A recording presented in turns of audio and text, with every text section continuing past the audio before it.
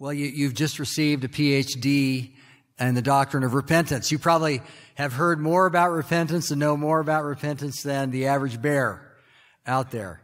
But here's what I found. It's a lot easier to build a library on the doctrine of repentance than it is to repent.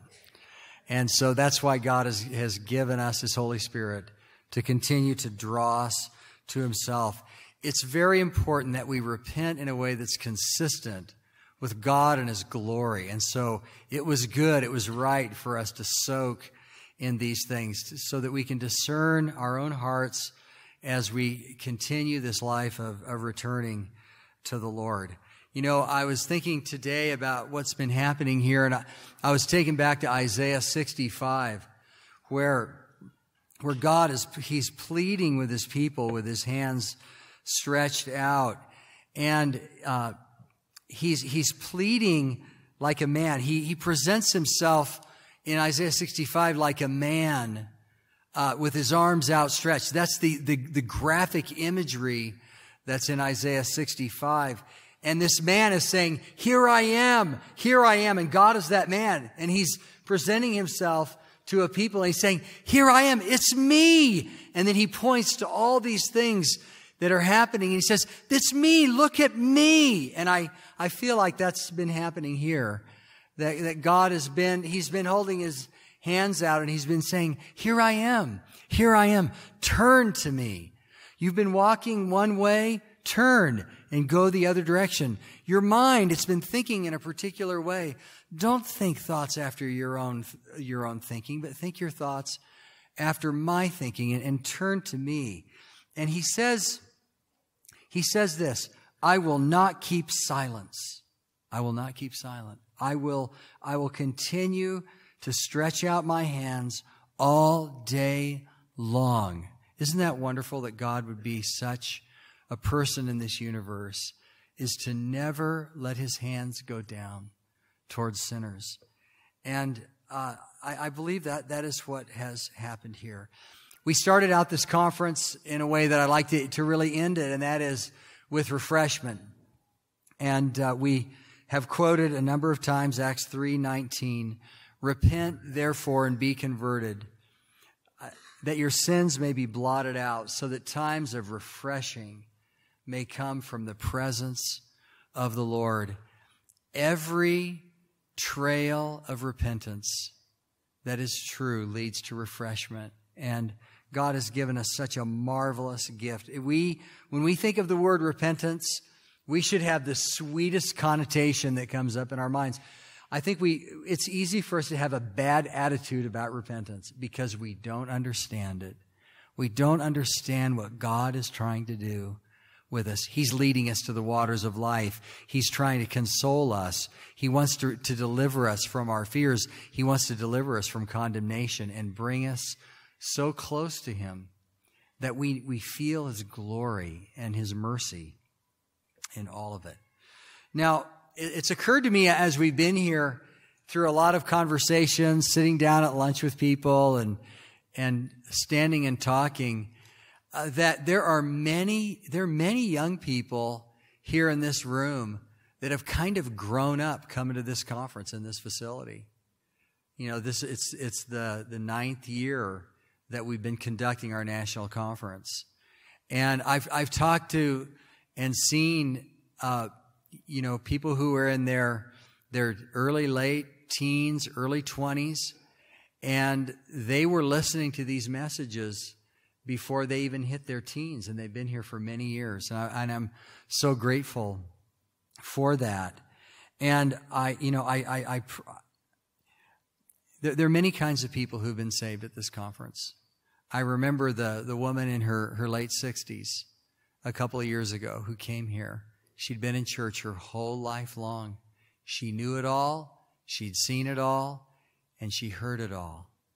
And she realized that she really did not have Jesus Christ. She was converted.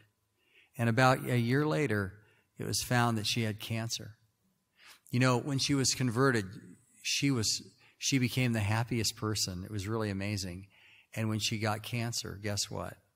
The cancer did not dampen her happiness. because she had Jesus Christ. And we've had young people, really young people, people in their teens, people in their 20s and 30s, and even in their late 60s being saved because they heard the Word of God. It fell on good ground. And I pray that happens here. You know, there are so many powerful influences to seek to divert us from true repentance. We think maybe there is actually some pleasure in this world to be gained, and we think that if we repent, those will be lost. But the truth is that for those who repent, God provides everything, that He will give you everything pertaining to life and godliness, and He will adopt you, and He will make you His own, and He will never leave you or forsake you. And He'll speak to you and care for you your whole life long. He'll get you there. He'll take you to the very end. And like Sam Waldron said, earlier in the conference, you don't need to worry about anything. Be anxious for nothing. And the reason the Lord tells us that is that there isn't really anything to worry about. When you're in the arms of God, there's nothing to worry about. And I pray that God would give us such a sense of delight, and we wouldn't fear repentance and conversion. You know, the devil wants to tell you that if you repent, that you'll be reproached, that you'll be thought to be a goofy idiot, that you'll be unfashionable, that you'll miss all the fun in life, and he tells you, you've got plenty of time, don't worry about it. That's just not true. It's not true. You don't have plenty of time. Do you want to continue to sow in the flesh or be delivered and enter into this world of refreshment that God has for all those who really turn to Him? It's refreshment.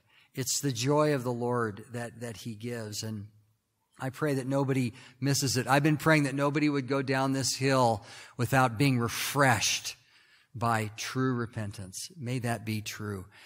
You're going to go down this hill, but how are you going to go down? You know, if you go down and fix up a couple of areas of your life and then just return, it's been for naught. But repent, return, be converted, find all of your joy, in His ways. That's what is so important about a gathering like this. We've spent many hours appealing to one another about these things. You know, we want to know how much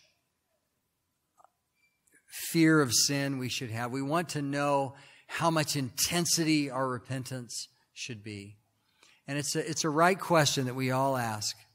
But I think we should remember what Charles Spurgeon said. He said, don't misunderstand repentance in this sense, because you will even need to repent of your repentance because you don't understand how deep sin goes in your life.